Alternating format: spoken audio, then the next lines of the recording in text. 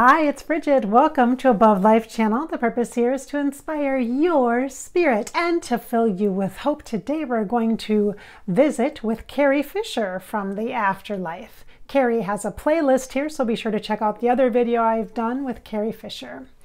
All right, so today the questions for Carrie come from Lauren Rogers from London. So thank you, Laura, for submitting some questions for Carrie. All right. Let's make sure that we bring in Carrie here. Just a second here.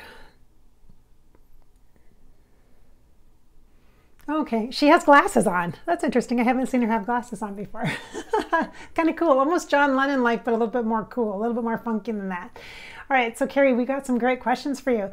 Great. She's like, great. It's nice to be here again, Bridget. Yeah, I really enjoyed talking with you the first time and chatting with you the first time. And since there's kind of a Disney connection, because you guys know, if you watch Above Life channel or my channel on Fairy Grasshopper on YouTube, you know I love Disney. I love Disney. And so you kind of have that, you know, Star Wars and stuff. So she's like, yeah, how could I forget? She says, how could I forget? All right. But I did appreciate, I did really enjoy the energy that you bring. Like, we could be friends, like I said, in real life. So she says, absolutely, we can be friends now. She says, we can be friends now. Okay. All right, let's be friends now. All right, so Carrie, you spoke so much before in our previous channeling video about mental health, and you were very passionate. You were such a good advocate and really described some things so well for many people. And so Lauren asks, her first question is, what is the purpose of mental illness? Can you speak to that from a spiritual perspective? It's funny, she said, it's funny how we need to make everything have a purpose, don't we? You know, when you're a person, when you're a person, you got a mind, you have to make everything make sense. Things don't always make sense. They just don't. If you can let go of that, of things needing to make sense, then you're going to be doing well, at least better than I did. It's difficult to say that there's a reason or a purpose for mental illness. I don't really believe that. From a spiritual perspective, it's not a punishment.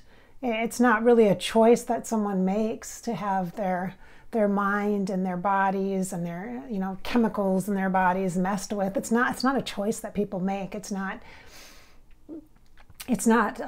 something that you choose. I think that needs to be real clear with people. Real clear. It's not a choice you make. You don't choose mental illness. With that, there are some important things I think you should know that might help you understand a bit more what this is, this disease that humanity is dealing with in regards to the mind. I think it's important to say that it's a bit of a byproduct of the relationships that we're in and the unhealthiness of our relationships, the one-on-one relationships, the family relationships, the sense of belonging and the need for connections that human beings have. It's just part of our nature. And mental illness is definitely a part of that, a byproduct of that when things go wrong or things don't work out as we hoped. That disappointment can create a bit of an erosion to our psyche, and our mind over time can build up, you know, fences and barriers and protection. I want to say mechanisms, but she's not using that word. Protection against being in that situation again, being hurt like that again, or feeling that sense of erosion or of losing yourself. Because in every human interaction or relationship you have, the deeper you go, the more of you that you open up, and that vulnerability can be very scary and also very rewarding. It can be very rewarding, but that is with the right people. And it's really difficult to say that mental illness is related to choosing the wrong people. But some of you could certainly relate to that could feel that maybe that's the blame, or maybe that's the reason. You see, you have to find a reason. You have to kind of make sense of things. And it's easier to blame or to point a finger and say, this is what caused this. This is why I'm this way. And the truth is you are the way you are because of you. And as hard as that is to believe, or as tough of a pill that is to swallow, it's the truth. It may not be popular for me to say that or share that.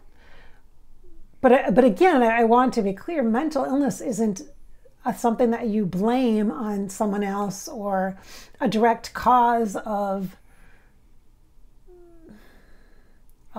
your own inadequacies or your own lack of capability or capacity. It's not, it's sort of like, I guess I would describe it, you know how I would describe it? I would describe it as a trip, a state of being, a state of mind that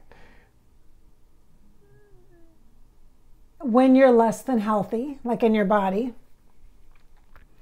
and you don't realize it until you're past that point where you've already infected other people around you, you know, when you have the flu or something like that. Mental illness is sort of like that too.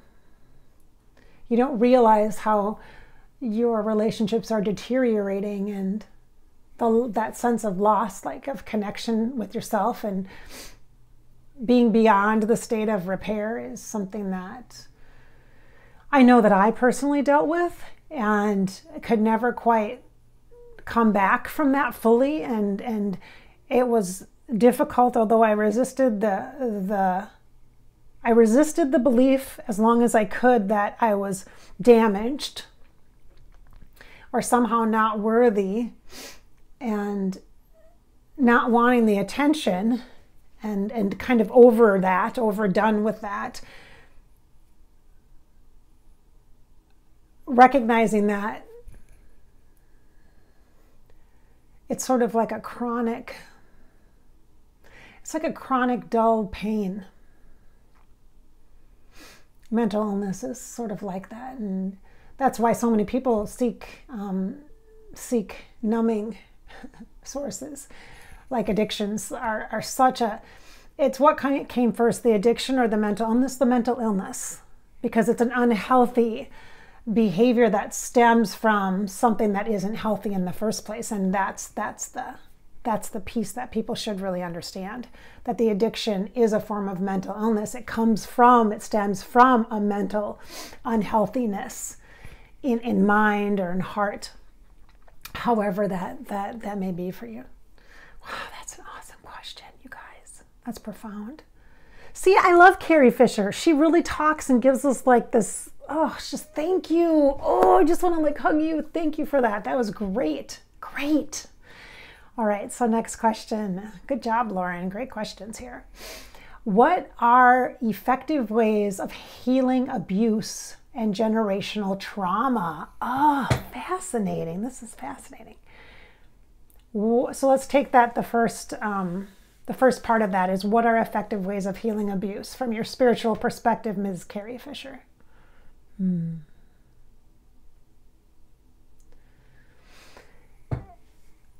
If I say forgiveness, it's sort of cliche, but it's the absolute truth.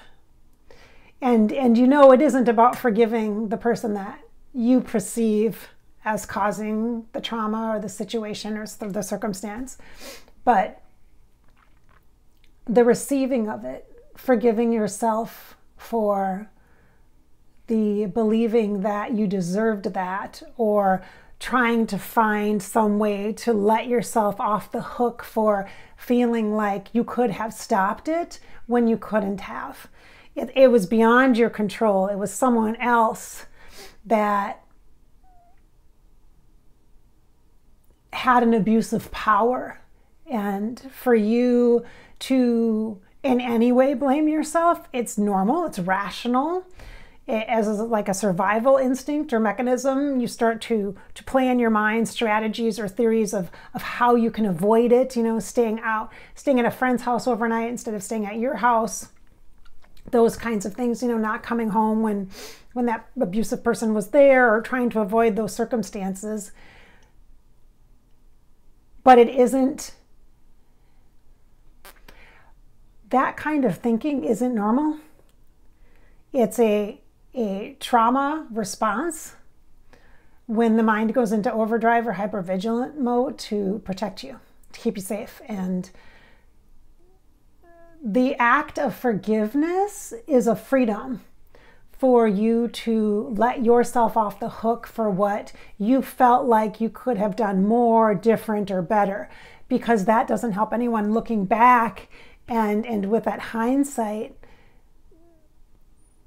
what is best for you is to be able to heal that is by forgiving yourself, the circumstances, the situations, the things that were beyond your control, because when there's an abuse situation, there's someone else that's in power and you're not. And so you receive that abuse. And with the receiving of the abuse, you also receive the energies of the shame and the pain and the hurt and the distrust that's coming from the person that is creating the abuse or causing the trauma. I hope that makes sense. I hope that makes sense, so that it doesn't sound like I'm, just giving you an out-of-the-box answer to that. It's definitely deeper than what has been touted previous. The concept of forgiveness, you mean? Is that what you mean? Forgiveness. You guys, Carrie, I've talked to clients that are in their healing journeys as well. And one of the things I say in regards to forgiveness, that's a big word, you guys, and it's a heavy word. To me, it's a heavy word, but in order for it to transform into a light, like a freedom energy, I take the word for and give. I separate the word into two. For. Who is this for? What is this energy for? What is this connection for? What is this? And the give part is giving back to yourself whatever you felt that you lost as a result of what was happening or what happened to you. And it's not about reliving the trauma or the abuse, but it's not about excusing it or making excuses either. It's about recognizing the trueness of the feelings that are there, and the reality of that kind of the myth that protects you from actually being free to let that go, to forgive for yourself, to be for yourself, and then to give yourself that freedom. She says, that's beautiful. And then I see like this big bird, this big white bird with black wings. That's gorgeous. It's a crane. She said, it's a crane. Ah. They have real kind of long, they're kind of long, ugly legs. And some people think that they're, nuisance. She says, but they're gorgeous. They're by the water, and they know what they want. They know where they need to be and to be free. And they go where they're inspired to be. Interesting. So you guys that are watching this Channeling with Carrie Fisher, go ahead and Google the energy, or Google and look up what totem animal crane means, the bird crane. That's great. Thanks, Carrie. So here's another question. She does ask about generational trauma, but I'm not going to go into that because I think we'll go deep, deep, deep, deep. I'm going to jump to the next questions because she has some other great, great questions too. So let's ask Carrie, was there a specific reason that, as far as I'm aware, she says, you chose not to disclose your sexuality in life? And she says, it's a personal choice. She said, I didn't think it was anybody's business. I still don't. I don't think it's anyone's business. Your choices are your own to make, and you shouldn't have to justify or validate anybody else's feelings or senses about you. That's simply your choice, and it's nobody else's business. Unless they want to, of course, ask you out on a date or something like that. Very good answer, Carrie Fisher. All right. See, I love her, you guys. Cool. See, she's my kind of girl. Like, I could totally buy her a drink and we could hang out. Well, maybe not. Maybe not a drink. How about some lemonade and sit on a porch somewhere? Let's have some lemonade and sit on the porch and rock in the rocking chairs and just talk, right? All right. Okay. She literally made me feel like Steel Magnolias or something, or like in Georgia or something. Like we could smell the in the air. We can smell like blooming flowers blooming and just like, you know, funny like in a movie. Okay. Do you continue to write and sing in the afterlife? She says, in a different way, not the way you would think. It's not the same as being a person. You don't really have the faculties in spirit. You're not confined or restricted by them either. And the only way that I can communicate with Bridgette, even now here, is through leveraging what we have in common. That is the energy stream of consciousness. And so the writing and the singing comes through in the same way as not me as a person or as an entity actually doing writing or singing, but passing that along as a vibration, as inspiration or insight to others is a wonderful thing to do.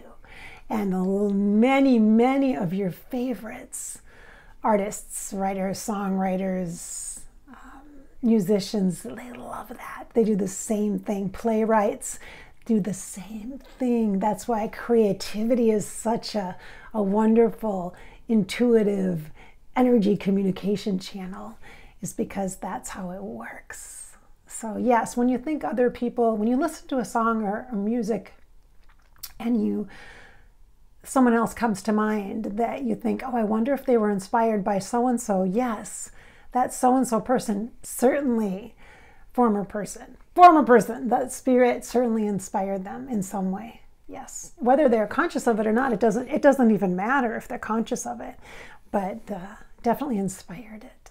Mm-hmm. So, all right. Okay. Oh, and then she asks, did you meet Dorothy Parker? I feel like she's a jazz musician. Is that right? Like a jazz person or something? She looks African-American is what she looks like.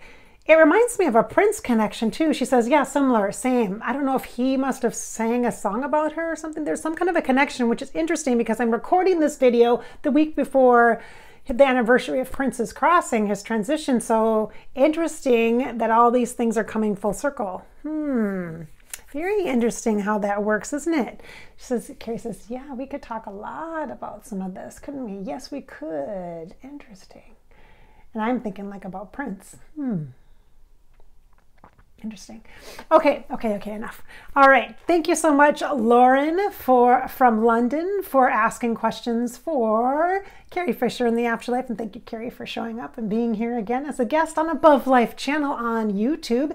If you have questions or someone that you would like to request a channel for, when I need to be inspired to do a channel, I like to go to the You Choose the Channel video, and I'll link that here below. So the You Choose the Channel video, and I look on there and pull somebody out and channel just like this. So if you have somebody you'd like to hear from, please make sure you submit their name along with 5 questions that I can ask them. Also, please include where you're from so that I can give you a shout out as well, just like I did with Lauren in this video. This is Bridgette at Above Life Channel. The purpose is always with every video that we do here is to inspire your spirit, to fill you with hope, because it's your life. This is your life after all, and your job is to live it. Just live it. Thanks for watching.